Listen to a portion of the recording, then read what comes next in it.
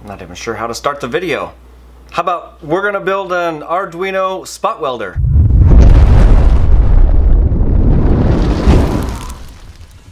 That's right. Have you ever noticed that I end up getting closer and closer to the camera? I'm not sure why I do that, but we're just gonna go with it. All right, so we're gonna be building a DIY Arduino Spot Welder. Now I'm gonna say right off the bat, this is not my design. I did not come up with this or anything like that. I'm gonna murder the name Malectrics. All the information to this spot welder can be in the links down below. And there's an updated version. The one that I'm gonna be building is actually version 2, and they're already on like version 3.2 something. The reason I'm gonna be building version 2 is Aaron from the DIY Powerwall's Facebook page was kind enough to send me his DIY Arduino spot welder like a year ago, and I just never kind of got to it. Now is a great time to build it because Tom from Battery Hookup was kind enough also to send me out 20 of those crazy 200 amp discharge Lipo battery packs. The model number on these are SPIM08HP. And of course their nominal voltage is 3.7 volts. I capacity tested all of these. The highest one came out to be 7,789 milliamp hours, and the lowest one was right around 7,005. For the lower ones it doesn't mean too much because Tom said if you cycle them a few times the amp hours tend to go up. Alright, anyway, these things are crazy. They can discharge safely at 200 amps. That's 25C. And that's going down to about 2.5 volts, which is the low end, and they can be recharged at 15C, which is 80 amps. And that's the safe discharge and charge rate. Obviously they can discharge a hell of a lot more than that. Mother of God. So I figured those would be perfect for this build, and I just realized I'm even closer to the camera. Anyway, all of this stuff has been sitting in a box right there. Actually, you know what? I haven't even opened the box to see if all the parts are there. Maybe I should do that real quick. So let me show you what Aaron sent out a year ago to see exactly what we're going to be building, and then make sure all of my parts are here. Alright, we have a big ass red cable here. I don't actually think I need one this big, but we'll see. 2 welding probes. The tips, I believe, are just made out of some really thick solid copper wire, which I think I do have some of this, but I'll give you some measurements of all that kind of stuff too. So we got a positive and a negative. We have the Arduino, which I'll show you a couple close-up views in just a minute. The spare Arduino, and I believe it is already programmed because I don't really know how to do all that quite yet. So thank you again, Aaron, for that. And he also sent out a couple extra of the PCBs, and this is pretty much the reason why I'm going to be building version 2. And this is actually version 2.2. So I got 2 of these just in case I mess one up. And he had a couple battery terminals, and this was probably just to test the one that he already has. And there's a little tiny screw and washer in here too. Alright, here's just a close-up view of the spot welder. There's a few different options now that I've seen on the Instructable webpage. One of the versions has a extra power supply basically to power the board and whatnot, but I think there's a little capacitor mod that you can do, which I will hopefully be doing on my version, so we won't need the extra power supply. On the lower side, there's also 2 different ways to make this little contraption right here. You can do one way that he did is twisting some copper wire and make it in a U shape, or you can do an aluminum cutout with a terminal on the end, which I'm going to attempt to do with some scrap aluminum that I do have. One of the other upgrades are these 2 extra diodes here, and these are for the voltage spike right after you do an actual spot weld. I guess there's kind of like a ripple back through the spot welder, and that could possibly damage some stuff. Other than that, it's basically just soldering everything together and programming the Arduino, and then get right to spot welding. Now the guy that did come up with this spot welder, he recommends, of course, soldering all the tiny components first and then working your way up to the bigger components. So that's pretty much what I'm gonna do first. And this also separates because I am definitely gonna want to do that to look at both sides. And that's what they look like separated, and this is what the bottom side looks like of that board. Alright, so basically I am just going to replicate exactly what I see here, except for possibly the location of these two diodes right here, and of course the negative battery connection, and hopefully the power supply. Alright, so that's just a quick overview of what it looks like. Now I need to make sure I have all the parts to actually build it, because I haven't looked yet. I think everything's here, but I really don't know. I'm just gonna lay it out all on the table. All right, so here's just a close-up view of all the tiny parts laid out across the workbench.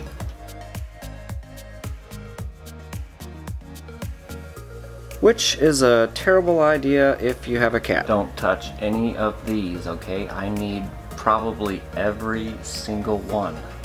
You gonna be a good boy? And we have to magically get all of these little tiny parts onto these PCB boards right here. And I just laid all four out just so you can see what both sides look like. A good thing about it is most of them are labeled. A few other things I picked up for this build are some 300 amp ANL fuses because I'm using the Lipo batteries. And I also picked up some XT connectors from Keith. What I'm going to be doing first is soldering all the tiny microscopic components, and what he recommends to do is put a little bit of solder on all the little pads first and then lay down your little tiny parts. After that, we're probably going to make some of the aluminum pieces and then make some of the wiring, and then hopefully put it together and start spot welding. If I have any tips or run into any problems, I will definitely let you know. So let's get to it. Leave those parts there.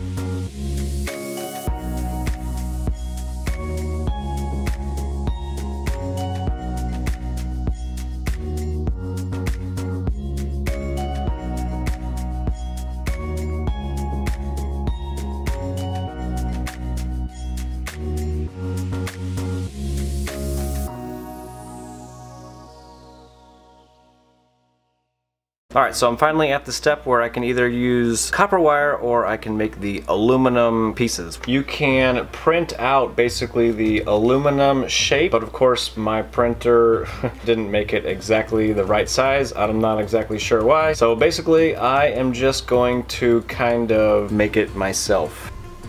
And of course they want you to make it from 3 to 4 millimeter thick aluminum. So that's what I'm gonna do next. If this actually fit, I would cut it out and then glue it directly to the aluminum and then cut it out. Something just fly by my face? I don't know. And just to kind of show you exactly what I'm talking about, the length is not long enough and the width is not quite wide enough. So that's the only problem. But if you do measure everything out, it is 37 millimeters by 70. Same with this piece right here. The width looks good, but it's just not long enough. And of course, none of the holes line up. So that's basically what I'm running into. So I'm gonna check and see what kind of aluminum I have, and I'm gonna make it 70 by 17 millimeters. And of course, this one, 70 by 37 in a U shape. Since it didn't print out the exact same size, I'm just gonna have to make it up.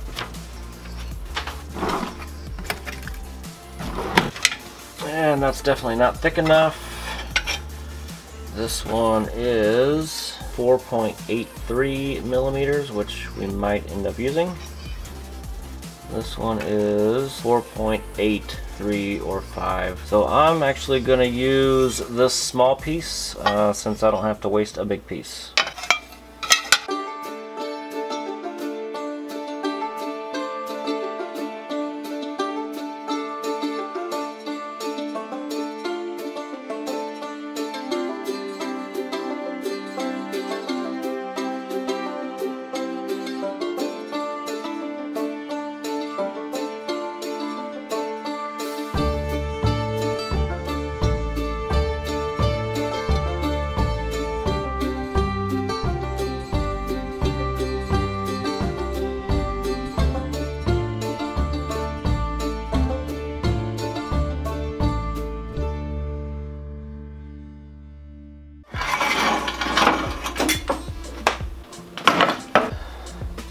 Standing too close again. I am going to attempt something that I saw on another channel, and his channel is This Old Tony. He does this magic trick, so we'll give it a try. Alright, so basically what Tony does in his video, the part that he needs cut out, he typically throws it at his workbench. I don't think he throws it actually at the tool, which is what I'm gonna be attempting. I'm just gonna throw it directly at the bandsaw. Alright, here goes attempt number 1.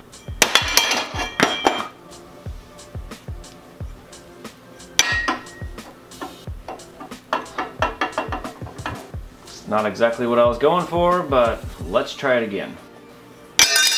Huh, I actually lost that. I was kind of wondering where it went, but not exactly what I'm looking for. Copper? What the heck? Alright, I'm gonna give this one more try. If not, I'm just gonna cut it out. Boom!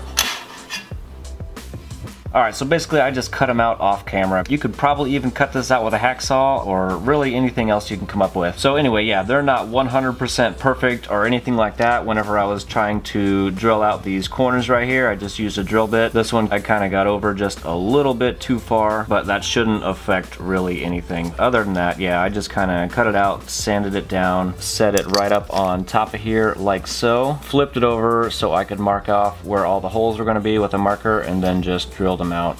And same thing with this. And if you want to see the difference in mine compared to that one, if I line those up on the top edge, you know, it's a good 1/4 of an inch off. And same with this one up here, it's about a 1/4 inch difference. I think it worked out pretty good. Like I said, they're not 100% perfect, but I don't think they actually need to be. Because if you look at this, I mean, that's just copper wire soldered to it. So really, you can do pretty much whatever you want.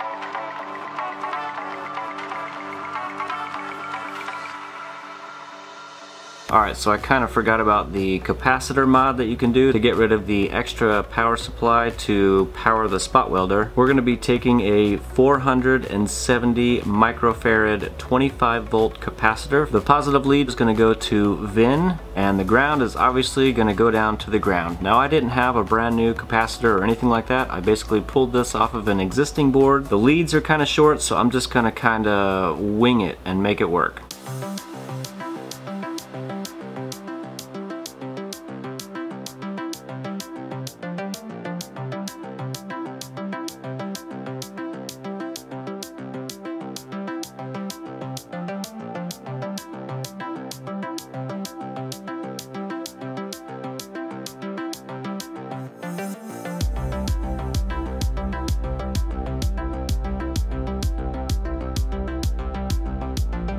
And since I wanted the option to remove the Arduino, I didn't actually solder to the board. I soldered the ground on the upper side and soldered the positive leg on the underside of the board. Alright, next thing we're going to be working on is the wires. Now at the beginning I said I don't think I need a cable this big. This is for AWG. He basically had this from the edge of the diode and it went over to the positive side of the battery. I'm probably going to use the same thing as these cables. And if you're building a newer version, you don't actually need this cable anymore because that big diode's already built in. Since I'm using the version 2.2, we are going to have to make something like this. The actual welding cables themselves from terminal to terminal is almost 22 inches, so I'm guessing the cable is 19.5 or so inches. The directions tell you 50 centimeters, which turns out to be about 1.5 feet. The welding cable that he is using right here, I don't know, it's got some numbers on here, but it looks to be about 6 gauge, so that's what I'm going to be using. The welding tips themselves, 4.44 millimeters, which is probably like what, 6 or 8 gauge, so I do think I have some of that as well. So we are going to be making these, and I think the directions say this is like the recommended size. You can obviously go shorter or longer, but he can't guarantee any results or anything like that. So this is like the recommended size, so that's basically what I'm gonna do. I do have some welding cable, and this is 6 gauge. I'm gonna go with 19 inches, and I'm gonna see if I have any of the solid cable in my copper scrap bin. This is like the only piece that I have. Mine is actually a little bit smaller. It is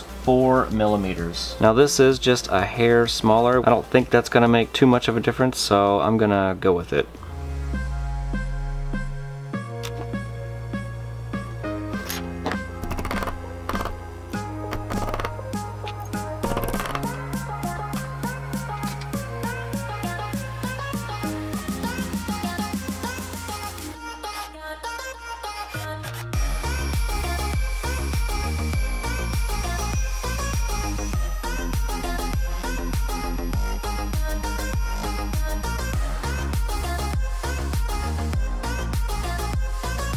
Alright, as you can see, I kind of filed down the tips just a little bit. I guess if these are still too sharp, then later on I will file them down just a little bit more. And there's many different ways you can attach the wires to the probes. I'm going to be using some DIY butt connectors that I made for my Powerwaller. These are actually made from like an ice machine water line. The only thing I did have to do real quick is flare the two ends so the 6 gauge copper wire will fit in the hole.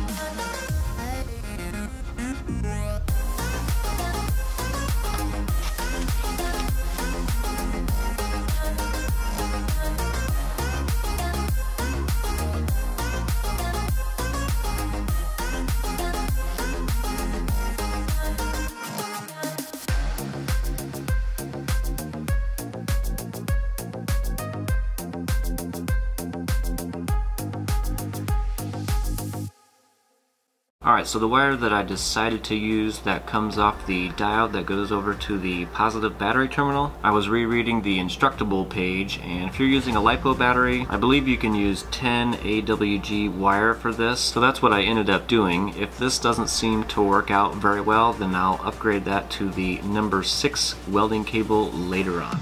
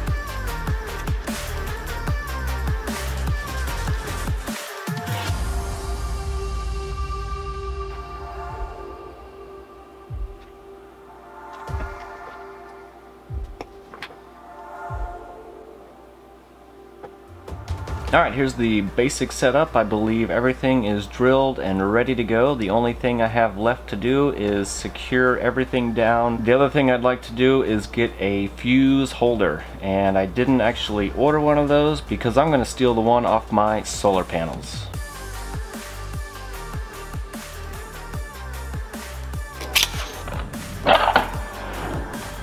Oh, I didn't break it. I don't know, I guess we'll find out. It doesn't look like anything broke off of it, but I felt something hit me in the head. Oh well.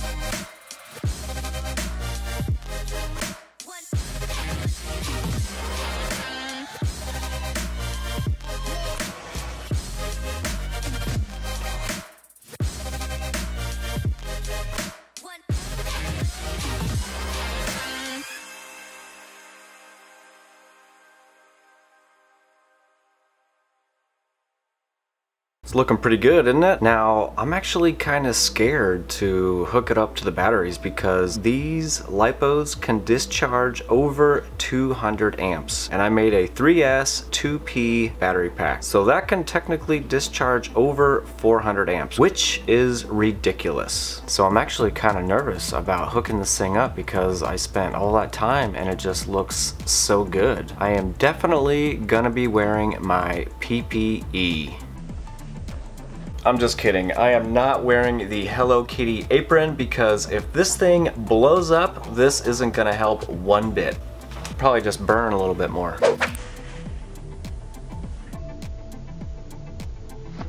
For this very first hookup, I'm definitely pointing the camera at everything, so if it blows up, we'll catch it on video. Let's do it.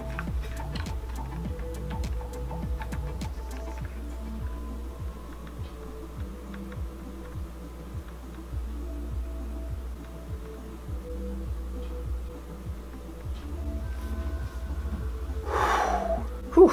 Kind of scared there. I just really didn't want it to blow up. I'm really surprised it didn't blow up. This spot welder has two different options to spot weld. One is through a foot switch and the other is the automatic pulse feature, which this one is already programmed to do. The newer versions, by the way, they have the little tiny screen and just a few more options. You can change all of those settings on that little tiny screen. Obviously, since I don't have that little screen, all I have are settings 0 through 20, and what the 0 through 20 means is milliseconds. Technically, this is a double pulse spot welder. I'm not sure what the first one does, but the second pulse is where the milliseconds count. So we're gonna start from 1 and work our way up, hopefully to 20, and we'll kind of see what works the best. And for this test, I also bought some 0.15 by 8 millimeter nickel strip from Keith, which will be linked down below. Now we're gonna be trying it on 40 different cells. Most of these cells, the CID has already popped, and there is just a couple in there that are just really low voltage. 20 of the cells have the little nippings still left on them, and the other 20 I used my Dremel tool and just kind of grinded them off. And we'll just do a quick little comparison. Oh, and I've also been warned from Aaron, the one that sent out the first Arduino Spot Welder. He was telling me that the aluminum U-shape on the bottom, he was telling me that the reason he did the copper wire is because sometimes the U-shape aluminum piece doesn't make full contact with the PCB board and can blow out some of the traces. I wanted to let you guys know that just in case you wanted to build one of these. Okay, now back to it. First test we're gonna do is just on nickel strip only, and then we're gonna move over to the 18650s. I already know one is just not gonna do it, but I'll do it for an example just so you guys can see it. Okay, that was number 1. I don't think it's gonna hold very well, but I just wanted to show you the lowest level. Came right off. I'm gonna go up to 5. Alright, so that's level 5. We'll go ahead and pull that off real quick. That one wasn't too strong. Level 10.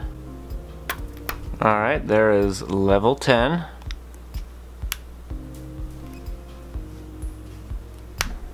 That one was pretty strong. That one wasn't bad. I should probably have something underneath here, but I don't. Maybe I'll go grab something. Level 15. Level 15. It seemed about the same as level 10, I believe. Level 20. Alright, that is level 20. And I want to say I probably didn't have enough pressure for level 15, so we'll do 15 one more time.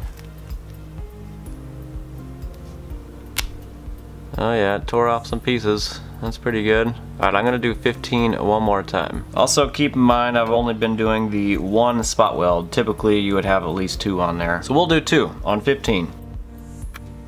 Alright, there's 2 different ones on 15.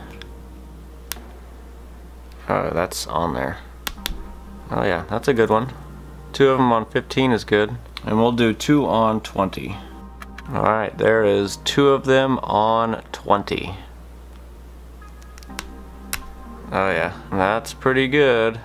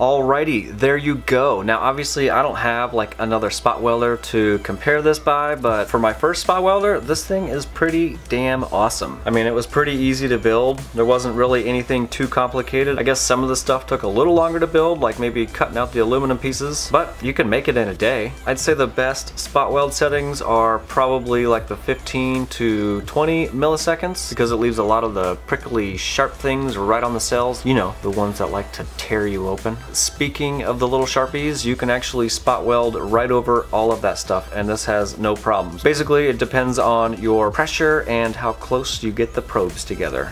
I mean, I don't know how close you should get. I don't know, maybe I'll do some more tests. I try to keep it equal throughout the entire test just to have something to compare by. Now, of course, in this video, I didn't have time to do any of the fuse or fuse wire. I would imagine this would be able to do it, maybe on some of the lower settings, but I'll have to do that in another video / movie because this one's long enough. And you'll be glad to know that none of the traces blew off the PCBs. Now, I do know this thing is capable of handling like 1400 amps, so maybe if you add more lipos in parallel, maybe that would blow out some traces. I honestly don't know. Oh, and speaking of the battery, we started out at 12.5 volts and we are now at 12.2, and I did well over 200 spot welds with this little testeroni. so there's plenty of battery left. I'd say probably my only complaint that I've come up with so far is if you do maybe about 100 spot welds consecutively, it'll just stop. I don't know if it's like the Arduino needs to be reset or if it's getting too hot. I mean, I did kind of feel around a little bit and I didn't feel anything hot, but I was thinking maybe add a little fan or something like that, because I know in the new version he actually prints out like a 3D printed case with a fan on it. So maybe it's just a good idea to add a fan anyway. Second complaint would be holding onto the probes for too long. Your fingers get kind of tired. So if I had like a 3D printer, or if I came up with some like little design, you know, like probe holder, that would be great. Other than that, this spot welder is awesome. All right, well, I think that's pretty much all I got. This video's gone on long enough. Let me know what you think in the comment section, or if you have any questions. I'm gonna have a metric crap ton of links down in the description box, including all the information for this spot welder. Like I said before, it's not mine. It's Malectrics or Captain Blue, and also you can actually buy this spot welder already pre-built. You don't have to build it if you don't want to. And of course, I'm gonna have a link to all the Lipos I got from Tom. There's actually 2 different places, his store and on eBay. I'm gonna have a link for the XT connectors, nickel strip. All right, I'm pretty much just gonna have a link for everything I used in the video. Oh, and I'm also gonna have a link to NJ Fullwider 5. He's one of my Patreons. He has done a whole bunch of DIY spot welder builds. Definitely check out his channel. Quit. Hey, I need that. Speaking about Patreons, I want to give a big shout out to all of my supporters. Thank you for supporting me. I'm going to be giving away this spot welder to one of you, so if anybody else wants to sign up and have a chance to win this Arduino spot welder, and of course support me, make sure you click on the Patreon link down below. I have options from $1 all the way up to $25, and if you do the $25 option, I will send you a free Average Joe t-shirt. I'm just not sure when the giveaway is going to be, because I still want to test it out just a little bit more. Also, whoever the lucky Patreon winner is, I'm also gonna include Keith's 18650 body bag sample pack. Now I'm talking way too much. I need to shut the hell up. Just tell me to shut up. Big thanks to Aaron for sending me out his Arduino spot welder for me to check out a year ago. I guess I could technically send yours back, meow. Big thanks to Tom from Battery Hookup for sending out all the Lipo batteries. All right, that's it. I'm done. Don't forget to like, comment, and subscribe, and share if you want to. And I'll see you on the next one. Boom out. I don't know. I hope that's enough. You know how long it actually took me to make this video? One day. I got like a portion of it done in one day, and then the rest of it, including editing, took me, I'm afraid to say, about 2 weeks. So make sure you give me a big thumbs up. And then, yeah, we have 2. The tips, I believe, are just made out of some regular conduit, just some really thick, not conduit, but my eye's twitching. I'm just gonna throw it directly at the workbench. And the capacitive. So, stop. No. This is probably only going to be maybe 3 or 4 inches long, so I'm going to have to cut, hi-ho. So I'm going to have to cut a piece for that too.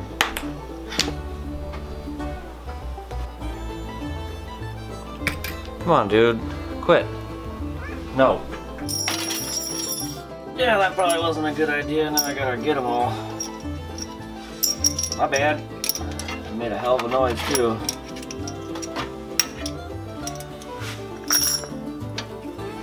Yep, I'm probably gonna lose some also.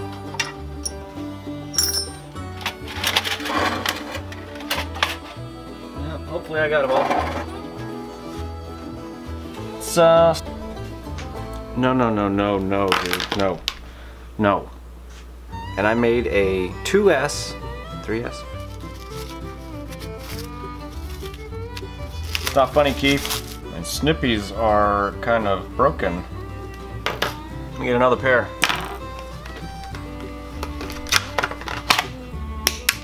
I just broke them. You see that? I just broke these. Alright, we're gonna use scissors instead. And this spot welder I'm gonna have a link for the, quit dude, quit. Quit dude, how do you mess with everything? These little tiny, hi buddy. Hi. Come on up here. Quit. Quit. If you're gonna stay up here, just chill, dude. Your tail over there. Quit, dude. Quit. Your tail is rubbing up against everything. Hey. Your tail, dude. No. It's a bag, dude. You've seen plenty of bags. Oh my god. You're driving me nutso, dude. Just stay on one part of the table, please. You have to like touch everything. No, no, no, no. Alright, just come on over here then. Come on, dude. I really want to do this video. That's taking too long. Yeah, I love you too. Yeah. Okay, back in the chair. Quit wagging your tail. If you would sit up here and just like chill for a couple minutes, that would be great. But you're whipping your tail all over the place. Is that because I'm yelling at you? Probably because I'm yelling at him. I want to give a big quit, dude.